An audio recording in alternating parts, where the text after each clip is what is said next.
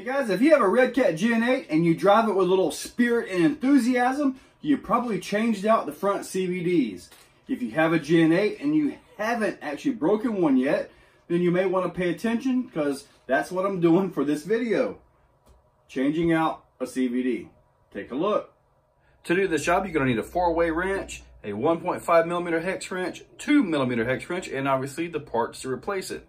Luckily for us, when the CVD breaks, it just breaks the outer part right there. You lose the pin, but the actual center part of the CVD stays in place. I'm going to take the top bolt off there, 2mm hex. The steering link bolt right there comes off, 2mm hex with the 4-way wheel nut wrench. That bolt comes off, and at that point, we can remove the entire portal gearbox. With all the bolts out, you'll get this.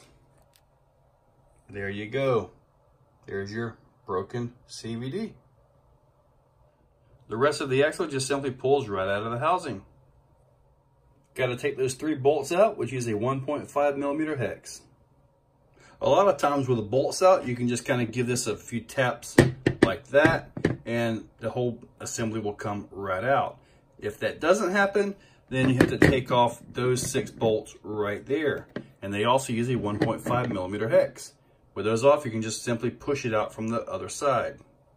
That's what breaks, and it's really common, especially when you're turned hard one direction or the other and give it a lot of throttle. There's your new piece, nice and shiny. As far as reassembly goes, you just line that new pin up with the hole that's inside, and you just simply put it right back together. It's super easy. Now the bearing slides over the pin, and that's what holds the pin in place. Just like that, it's now ready for install. With the bolts back in, everything is pretty much locked into place. Now it just simply slides right back into the axle tubing.